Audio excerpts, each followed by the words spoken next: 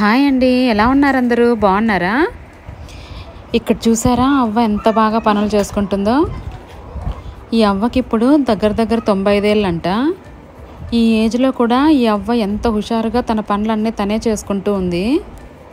ఇంకా నేను మా పల్లెలో 2 అవ్వలను అడిగానమాట, అసలు వాళ్ళంత స్ట్రాంగ్గా ఉండడానికి రీజన్ ఏంటి అని చెప్పేసి. ఇంకా మా అత్తయ్యను కూడా అడిగాను, తను అంత స్ట్రాంగ్గా ఉండడానికి రీజన్ ఏంటి అని చెప్పేసి. వాళ్ళ ముగ్గురి మాటల్లోనూ మీరే వినండి అసలు వాళ్ళ స్ట్రెంగ్త్కి రీజన్ ఏంటి అని చెప్పేసి. కదా కాదువా, దోశలు, ఇప్పుడు ఇడ్లీలు, పూరీలు, చపాతీలు, టిఫిన్లు ఇట్లాంటివి చేసుకొని తింటారు కదా, ఉప్మాలు. మీరు అంతకు ముందు కాలంలో ఇట్లా దోశలు, ఉప్మాలు ఇట్లాంటివి లేవా? చేస్తాండ్రా? బాణాలు చేసుకుంటాంట్రా, దోశలు చేసుకుంటాంట్రా, బియ్యం దోశ. కానీ మధ్యాహ్నం భోజనానికి ఇట్లా కొర్రలన్నము, రాగి సంగటి ఇట్లాంటివి తినేవాళ్ళు. అత్త కూడా చెప్తుంది మాకు, మా అత్త కూడా చెప్తుంది. కొర్రల పువ్వ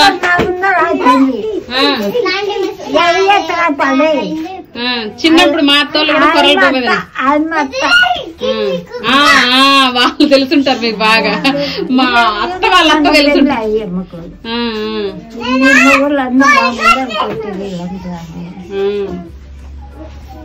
మా అత్తే మేము ఇంకా స్ట్రాంగ్ అనుకుంటాము.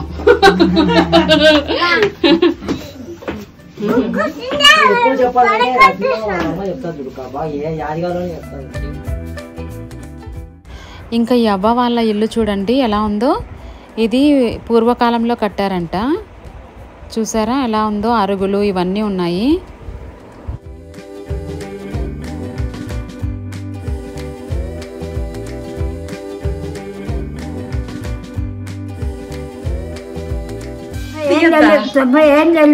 నాకు 90 ఏళ్ళు వెళ్ళిపోయినాయా?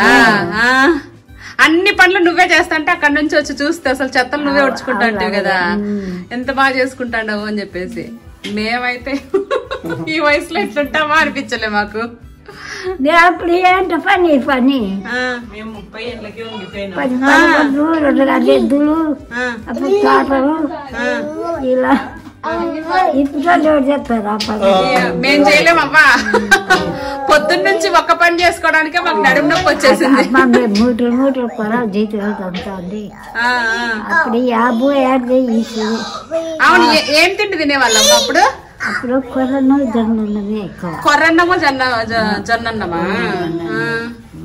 అదే ఇప్పుడంతా మేము సోనా వసూలు. ఇప్పుడు ఎవరు తినట్లా. పాతకాలం వాళ్ళు కొంచెం గట్టిగా ఉంటారు కదమ్మా. మా కాలం వాళ్ళు ఏమైతుంది తెలిసిన, మేము 3 జీతకాలకు 4 ఏళ్ళు వండి వేస్తా అంటే ఇప్పుడు పెడతారా? మీరు చెట్లు పోసుకొని ఇట్టుంటారు. 3 తీసుకొని తుక్కు పడి కొడతా అంటే జీతకాలలో. కాదవ్వా, ఇప్పటి వాళ్ళకి ఏంది 40 ఏళ్ళు వస్తేనే షుగర్. నా కొడుకు 80 ఏళ్ళు ఉన్నాయి. నా పెద్ద కొడుకు ఎంత? 80 ఏళ్ళు. 80? 70 ఏమో. 70 ఏండ్ల పెద్ద అయ్యప్పకి? చిన్న అయ్యప్పకి? చిన్న అయ్యప్ప 4 ఆడపిల్లలు తొందరగా పుట్టినారు. 4 బిడ్డలు నాకు. పిల్లలు పుట్టినారు. అవునవునులే. వంట కూడా నువ్వే చేసుకుంటావా? మా పాప ఉంది. ఎవరు? కానీ మొన్నటి వరకు నువ్వే చేసుకుంటా అంటివా? ఇప్పటికి కూడా నువ్వే చేసుకుంటావు దగ్గరికి వెళ్ళినాడు. ఓను ఇక్కడ ఇక్కడే ఇష్టమా? పడిపోతా అంటే. అవ్వ ఎంత అవ్వ వయసు? నాకే 75 ఉంటాయి. 75 ఉంటాయా? అన్ని పనులు నువ్వే చేసుకుంటావు కదా? ఏం పని? పనికి పోతావా ఈ వయసులో కూడా? ఏం తినేటోళ్ళు మీరు మీ చిన్నప్పుడు? మీరు జొన్న బువ్వ, కొర్ర బువ్వ. కొర్ర బువ్వ కదా, కొర్రలు, అరికలు అంతే. ఆరికలే ఉత్త కొర్రలేనా? కొర్రలతోనే ఇంత బాగా గట్టిగా అవుతారేమో కదవ్వా? ఎట్లయితే ఇప్పుడు తింటారు. ఇప్పుడు మేము తినట్లేదు కాబట్టి అమ్మ నడుము నొప్పి, చేతుల నొప్పులు అవి అంటాండమ్మా. మీరంతా జొన్న బువ్వ, నెక్స్ట్ ఇంకా సంగట్లు, రాగి సంగటి ఇట్లాంటివన్నీ తిన్నారు కదా, అందుకే మీరు ఇప్పుడు కూడా పనులు చేస్తా ఉంటారు. ఎప్పుడు రొట్టెలు కొరబు ఏమిలో పిల్లలు మాకు బుద్ధి తెచ్చేట్టు బియ్యంలే. అప్పుడు ఈనాడు బియ్యం ఇది చచ్చిపడిపోతారు మనుషులు కూడా. అవునవును. ఏం రోగాలు లేవు బాగా. అదే ఏముండవు. మీరు అట్లాంటి బువ్వ తింటాన్నారు కాబట్టి మీరు అట్లుండేది. మేము చిన్నప్పటి నుంచి అన్నము సోనా మసూరి రైసు తోరుపు తిండ్రు అంటారు. స్టోర్ బువ్వ తోరుపు ఇంతలా ఉంది తింటాంటామబ్బా మాకేం పడాలి. అంటే మనకు అట్లా అలవాటు అయిపోయింది కదవా. చిన్నప్పటి నుంచి మాకు ఎట్లా అలవాటు చేసినారు, సోనా మసూరి అన్నం అలవాటు చేసినారు. మాకు అదంటేనే అలవాటు అయింది. ఇంకా వేరే అన్నం అనుకో తినలేము. మీకంతా చిన్నప్పటి నుంచి వేరే. వాళ్ళ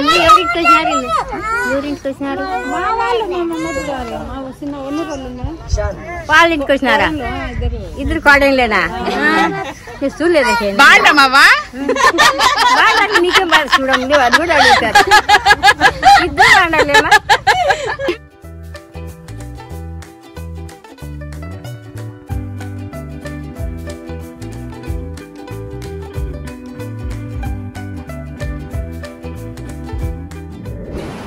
ఏందత్త ఇంటికి వచ్చినాక మా ఇంటికి నేర్పించింది జొన్న పువ్వు చేసింది, రొట్టెలు చేసింది. మీకు రాదా? మా ఇంటికాడ మా ఎప్పుడు చేయలే. మా ఇంటికాడ అంటే ఎప్పుడు అన్నం తిని రాగి సంగటి, జొన్న సంగటి, రొట్టెలు. ఏం రొట్టెలు? గోధుమ రొట్టె, జొన్న రొట్టెలు. గోధుమలు అస్సలు లేనేలే. ఇప్పుడు అరిటాలు పోతాడు మేము తెచ్చుకుంటే గోధుమ బుడ్డలు పెట్టండి. ఆ బుడ్డలు తెచ్చి మళ్ళీ ఎండ పోసి దాన్ని దంచి గోధుమలు ఆడిస్తాం. ఎంత పని. టిఫిన్లు అట్లాంటివి ఏం తినేటోళ్ళు కాదు కదా అప్పుడు. ఏంటి ఇప్పుడు అట్లా బొడుగులు, ఉప్మా, దోశ. దోశలు అవ్వ కూడా చెప్పా. నాగమ్మ కూడా ఏం దోశలు చేసేవాళ్ళ లేదా అని అంటే, దోశలు కూడా చేసేవాళ్ళము, ఇట్లా సేర్లు ఇట్లా వేసుకొని ఆడించుకునే వాళ్ళం అని చెప్పేసి చెప్పాము కూడా. అప్పుడు రాయి దోశలు బెల్లం వేసి పోసుకునేది, కారం వేసి పోసుకునేది. జొన్నలు ఏముందా, జొన్నలే దంచి నానబెట్టి జొన్న పిండి ఆడించుకొని పోసుకుంటాను దోశ. రొట్టెలు జొన్నలు విసిరి కాల్చుకోవాలా.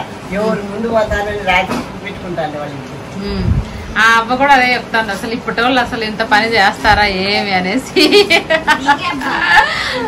మాకైతే ఇప్పటికే నడువు నొప్పులు అంటే అవ్వంట ఇవ్వంట వచ్చినాయని మేము చెప్తాను.